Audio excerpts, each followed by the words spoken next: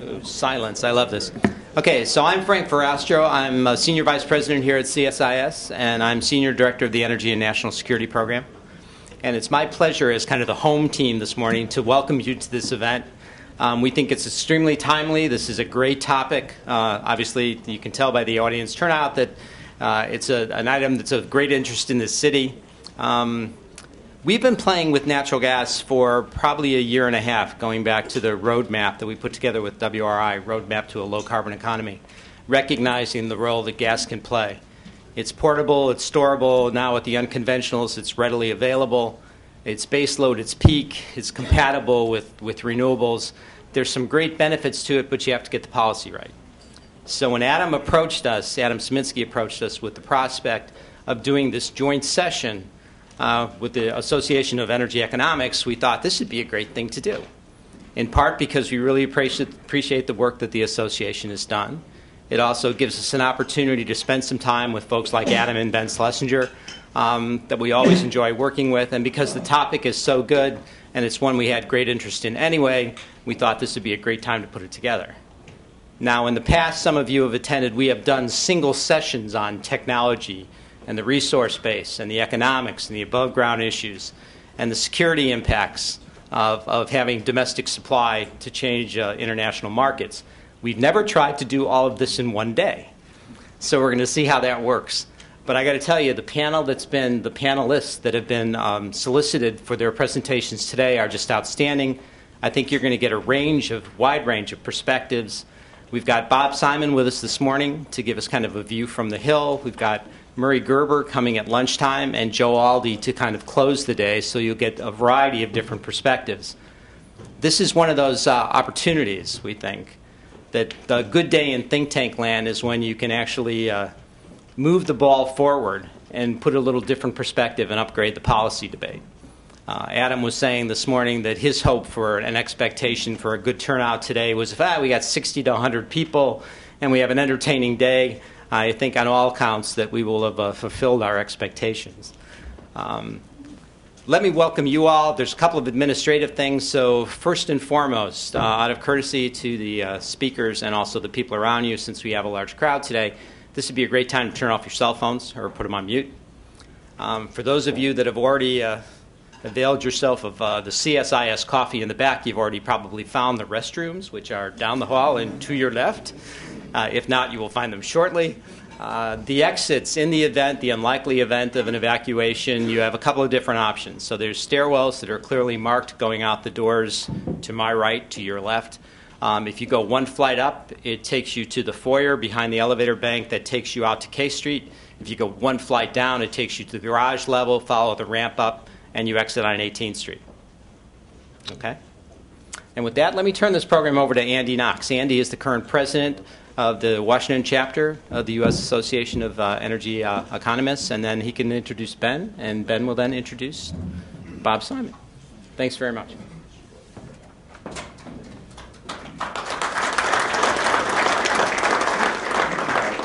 Thanks very much, Frank. We are just thrilled to be partnering with CSIS. This is the 14th annual Energy Policy Conference of the national chapter of the U.S. Association of Energy Economics. So this year is focused on gas. As Frank said, it's really one of the pivotal issues in energy policy. So we're just delighted to be having such an exciting panel of speakers all day today.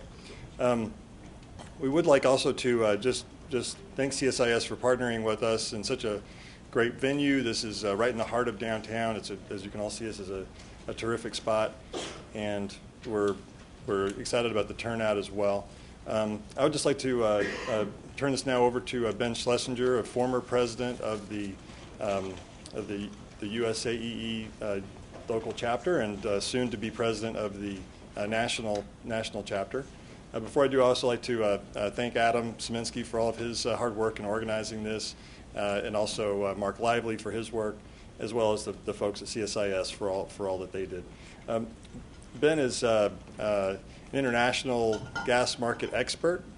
He is often advised leading corporations around the world, as well as spoken in front of Congress many times. So he also has the distinction of being one of the first early adopter of natural gas in his personal life, being one of the first purchasers of a natural gas vehicle. So with that, I would just turn it over to Min.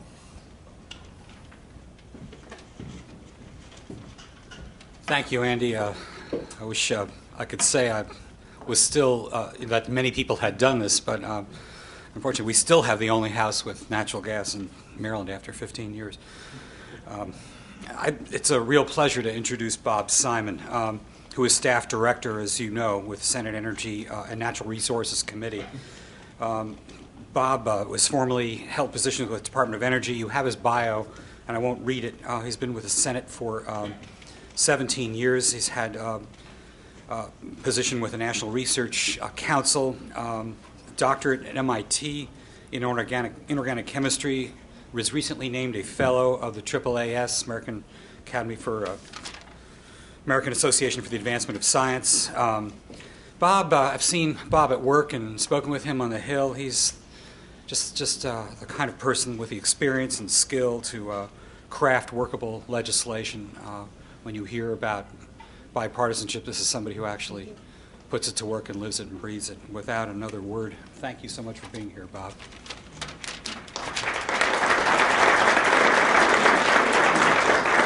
Well, thank you. Thank you very much for that introduction. It's really a pleasure for me to be here this morning for this policy conference on the unconventional gas revolution. As both Frank and the others have said, this is a very interesting and fascinating topic. It's sort of important topic, and this meeting is being looked at today at sort of a pivotal point in our energy policy debate in Washington. It's easy to call it a pivotal point.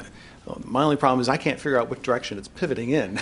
But let me start off by talking a little bit about unconventional natural gas as seen from the Hill perspective and the sorts of things that we're hearing from a wide variety of experts about unconventional natural gas, and asking sort of a few questions that I suspect you're going to get around to exploring today. And as you develop your own sort of consensus about some of these issues, we would be delighted to sort of receive and process some of your conclusions and consensus thoughts from this conference as we move forward on the Hill. First question really deals with the size of the potential supply impact of unconventional natural gas. It's looking like unconventional natural gas is going to be a major new development on the energy policy scene here in the United States, certainly in Canada, elsewhere around the world. The same sorts of geologies that we're exploiting now obviously occur in places like Poland, which are very interesting from sort of a geopolitical natural gas perspective. If there are suddenly major new sources of natural gas supply in Europe, that's a very interesting geopolitical development. Cambridge Energy Research Associates and Dan Yergin's group actually is releasing a report down in Houston this week entitled Fueling North America's Energy Future, which is mostly focused on unconventional natural gas, which they present as a paradigm shift in our energy picture.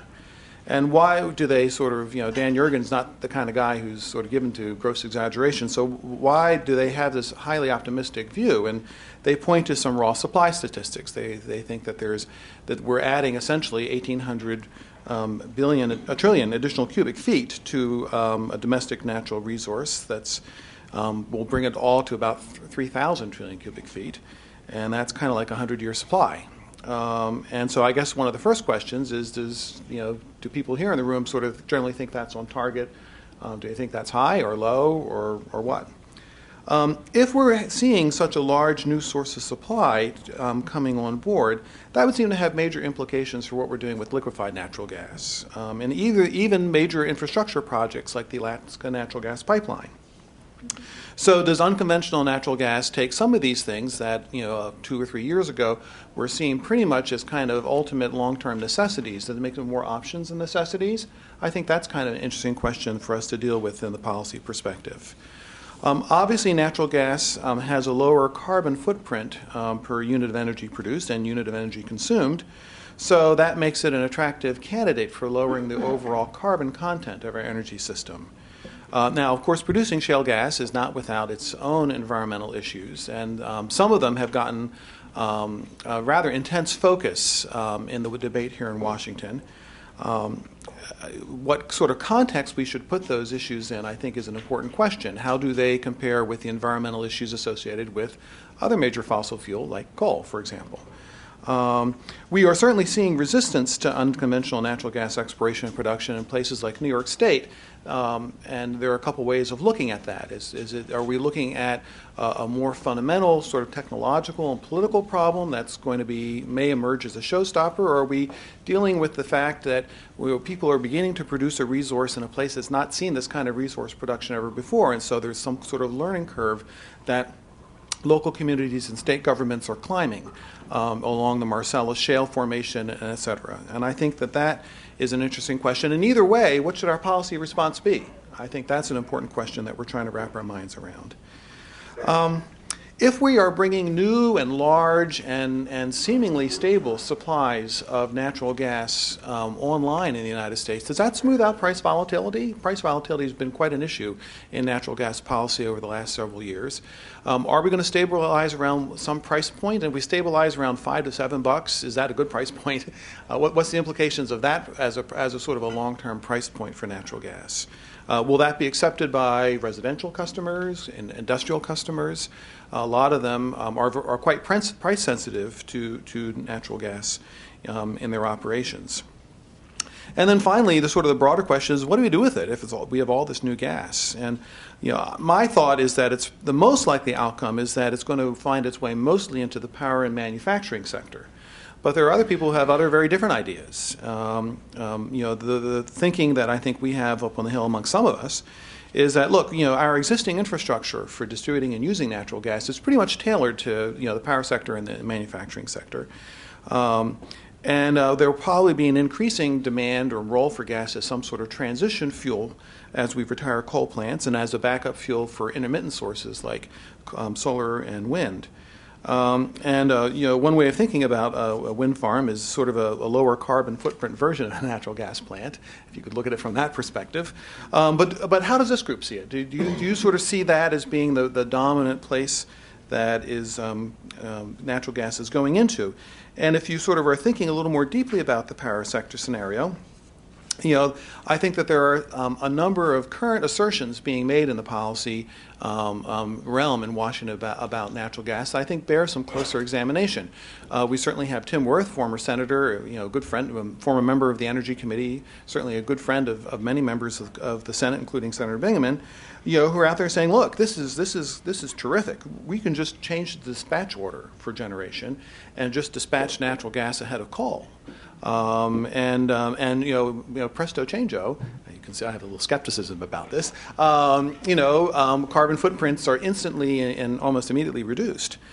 But aren't there a lot of coal plants located in places where there aren't good dispatchable natural gas plants to begin with?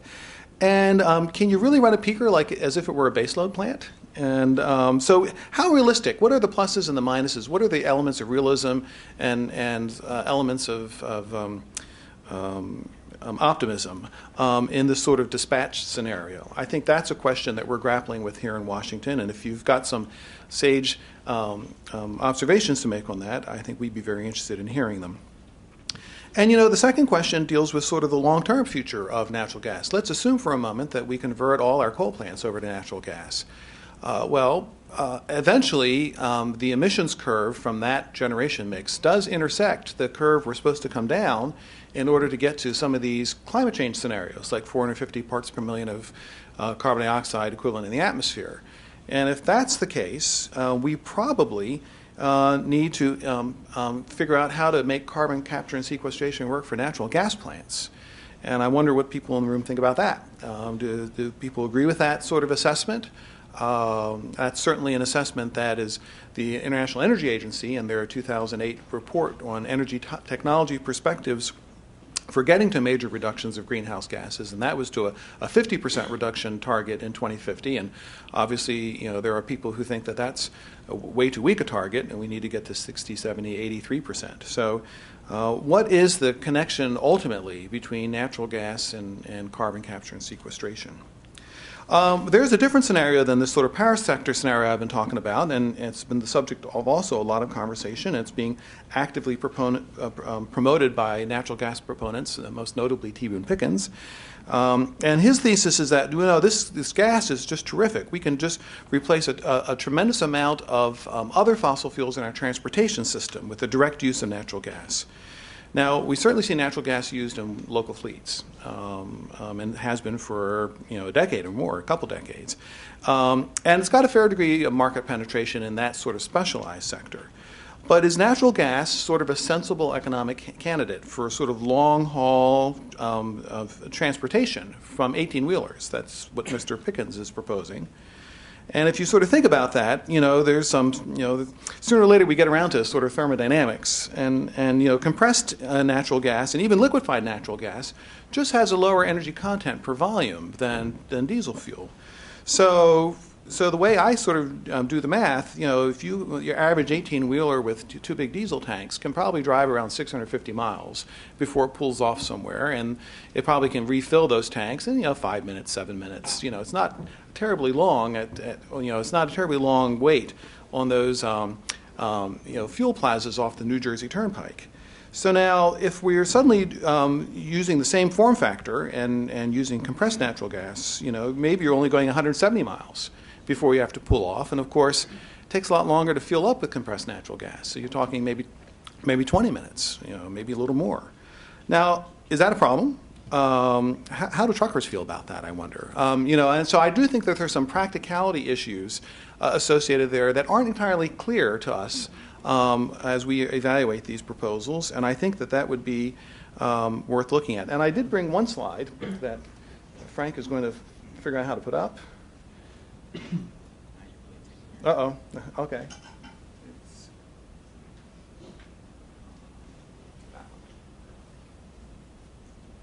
Which sort of gets to this sort of question of sort of thermodynamics. And what this slide is a sort of a wells-to-wheels analysis of the energy efficiency of different kinds of natural gas options for fueling transportation. Okay, so we sort of go from, it's like golf scores, so lower is better. The more this is the vertical axis is joules per kilometer as a BTUs per mile. So the fewer BTUs or joules you need per unit of distance, sort of the better off you are. So we could take natural gas and turn it into Fischer-Tropsch diesel. We know how to do that. That's a relatively inefficient way of doing it because you have to use up a lot of energy in system-wide from the well to the wheels to actually move very far. And so we kind of go across. Now, let's fuel all the 18-wheelers. That's be spark ignition. So that would be the second item here. And then we sort of come across. We could try to turn natural gas into hydrogen and run it through fuel cells. We can use combustion turbines and then make electricity and put it into plug-in hybrids. And finally, we can use combined cycle plants to put into plug-in hybrids. And you can see that actually from a thermodynamic perspective, turning natural gas into electricity, running it through the wires and into people's light-duty vehicles, is 35% more thermodynamically efficient than just having a compressed natural gas vehicle itself. And there are reasons for that. Obviously, you can burn it at a higher temperature and get more thermodynamic efficiency. Electric motors wheel torque is much more efficient than in an automobile. Sort of an ignition engine to wheels. And so, there are a number of systems efficiencies that come into play. So when you sort of think about the relative thermodynamic efficiency of your different options, right, does that convey any sort of policy messages to us here in Washington? And should we sort of follow the thermodynamics in terms of how we think about the use of natural gas in transportation or not? So that's kind of a brief tour of some of the issues that I think come to us most naturally when we talk about natural gas. Like I said, you have a lot of interesting experts on the program today. Sadly, we have a hearing in the committee this morning that I have to go back to, but I do plan to check back in with Adam and Frank to see what your general sentiments were and your insights were on this sort of collections of questions.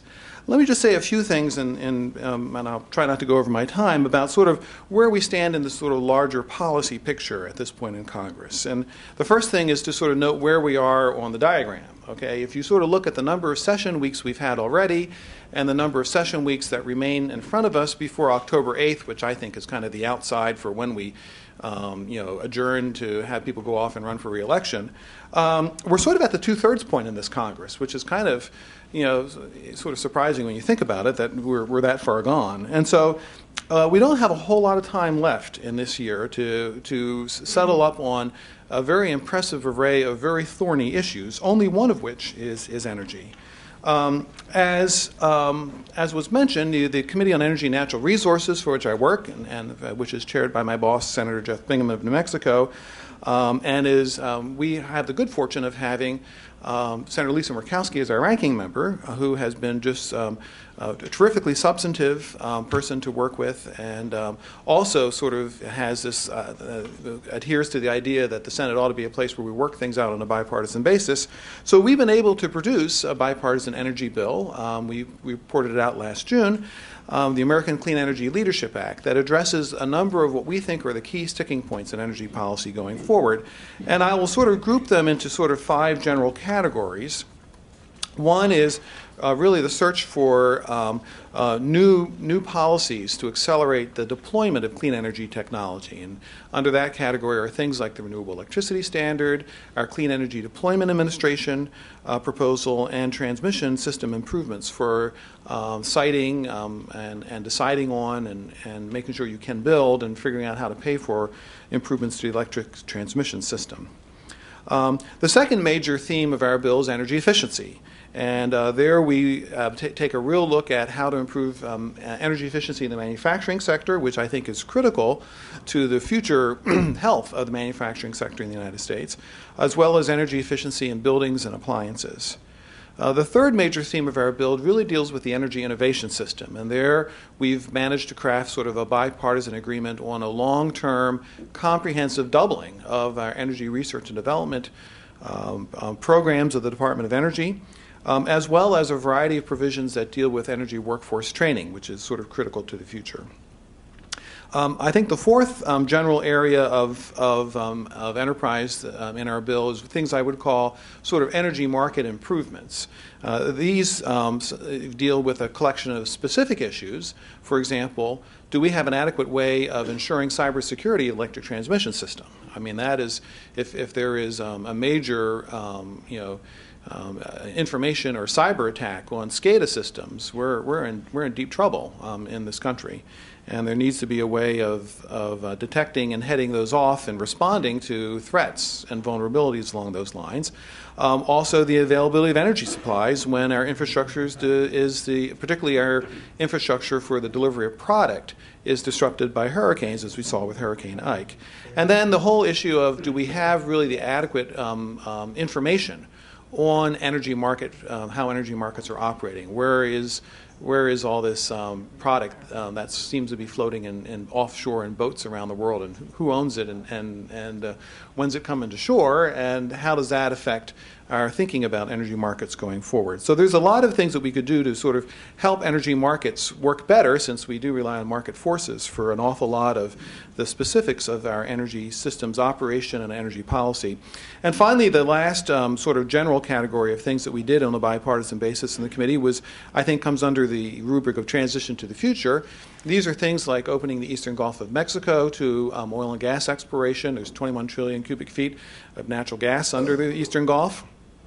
That's just the estimate at this point. It's probably more once you get started and learn more about the geology. And also things like carbon capture and storage, how to sort of get carbon capture and storage projects at a large scale demonstrated, and what are the barriers to those kinds of demonstrations, and what can we do from the congressional side to deal with issues like liability, long-term stewardship, the things that keep people from actually signing up for a project and say, yeah, I'll put 1 million tons of CO2 underground a year for 10 years to show that it can be done. You have to ask them the question, well, okay, after 10 years, you've got 10 million tons of CO2 under the ground. who owns that? Who's responsible for that? And I think that there are some issues there that, on a policy nature, that we can help with. Since reporting the bill, we've continued to work on a bipartisan basis. We have a bunch of hearings this week that are the fruit of that. Senator Bingaman and Senator Murkowski have co-sponsored a very substantial bill containing a number of additional appliance and equipment efficiency standards, including outdoor lighting, including sort of embodying sort of a consensus that has emerged about how to deal with regional standards. There are some real greenhouse gas savings associated with that. Homestar, we'll have a hearing on that this week. And we are soliciting additional suggestions on a bipartisan basis for other sort of perfecting improvements or technical changes that people want to see to our bill, which sort of leads to the question, once you all do that, then what do you do? The path forward on this topic is a little murky at the moment. Senator Reid earlier talked last year of a sort of a method of proceeding in which the relevant committees would sort of report out their work product and their areas of jurisdiction, and they would somehow then be integrated with each other. And most of the committees that he initially had sort of nominated for doing that have not reported out legislation. We've reported out a bill. The Environment and Public Works Committee has reported out the Kerry-Boxer bill, but that was with some attendant controversy. Senators Kerry, Graham, and Lieberman are circulating around the Senate and talking to a lot of members, trying to see if there is a way of discovering 60 votes for a comprehensive form or a semi-comprehensive form of a cap-and-trade system. That continues to be a work in progress. They haven't circulated a text yet. We're hopeful that they will in the near future, and I think once there's a text out there, it'll be a little easier to see whether they have come up with something that can get sort of the necessary support to advance in the Senate. Obviously, Senator Byron Dorgan, Kent Conrad, and a number of others have advocated for, just take the energy bill that we passed and sort of be done with it and push that through. Obviously, Senator Bingaman certainly supports the bill that we reported out of committee. I would sort of characterize, if I had to sort of come up with a quick sobriquet for his point of view, I think it wouldn't be energy only, be energy plus. I think that he does believe that there are a variety of other policies that we can probably get broad consensual support for in the Senate that would be very responsive to the need to get our arms around the greenhouse gas problem. We're certainly talking to a variety of members about that. The ongoing activities in our committee are one sort of example of that. But ultimately, as Senator Bennett Johnson, my first boss on the Hill, used to say, sometimes the clock is your enemy. And at this point, I think that the clock is our enemy. We don't have a lot of time left. We have a very full agenda. I think happily the President does have energy near the top of his agenda. Obviously, healthcare is the top of his agenda. But energy and climate are not too far behind. So you'll have Joe Aldi coming to sort of wrap this up, and I'm sure he'll have more to say about the President's views. The White House continues to reach out to members on the Hill, including my boss, and actually reaching out on a bipartisan basis to try to assess where we are and what can get done. So there's a lot of ferment. We'll hope that all translates into some significant accomplishments in this Congress. So with that, I appreciate you having me, and I've only put you 5 minutes behind schedule. So thanks a lot.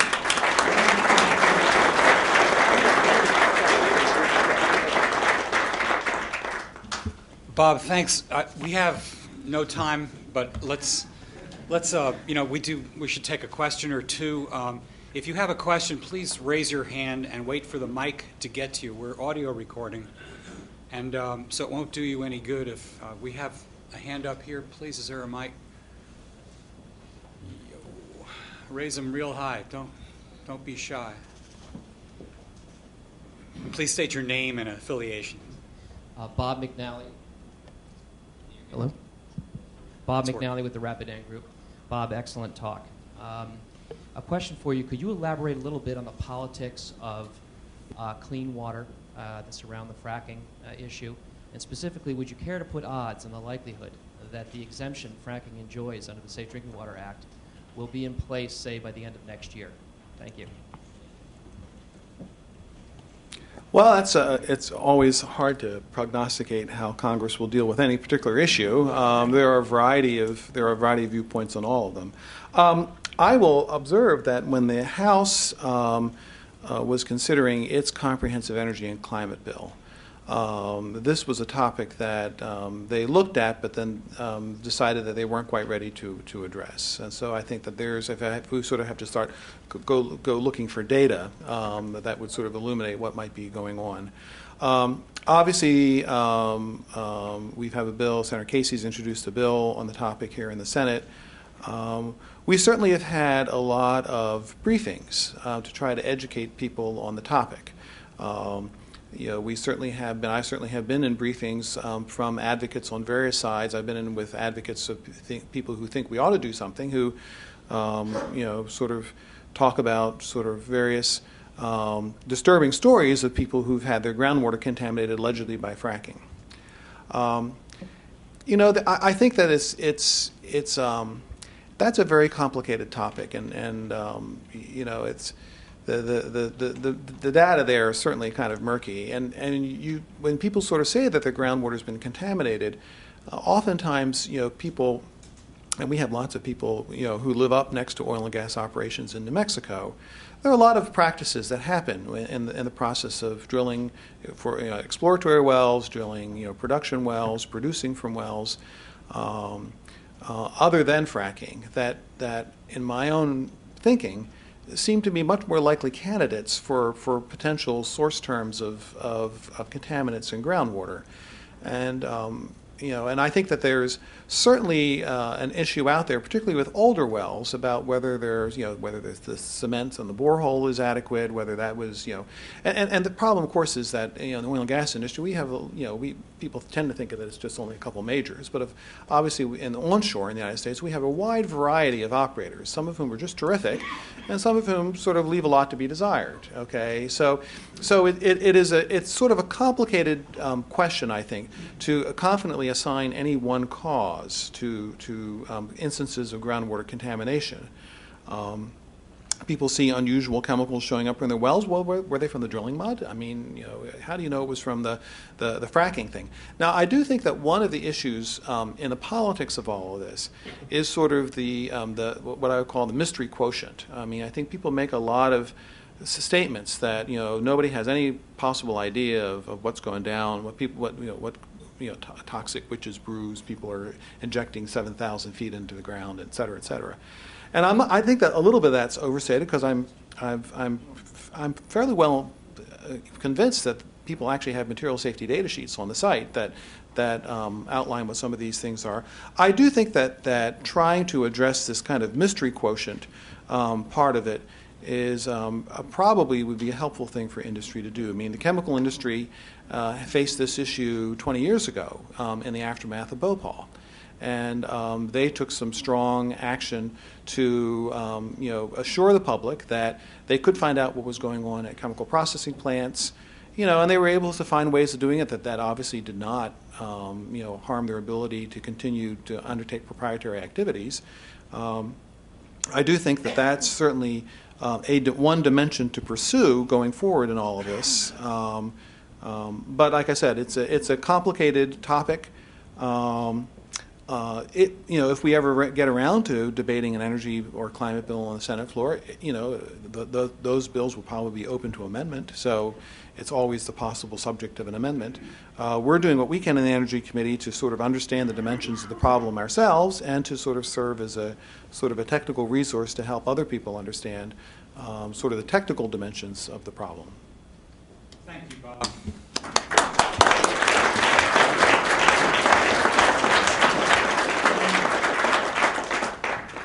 It's a real pleasure. Bob, thank you so much for being here, presenting you with a certificate of our appreciation for appearing today in our hearing. Okay.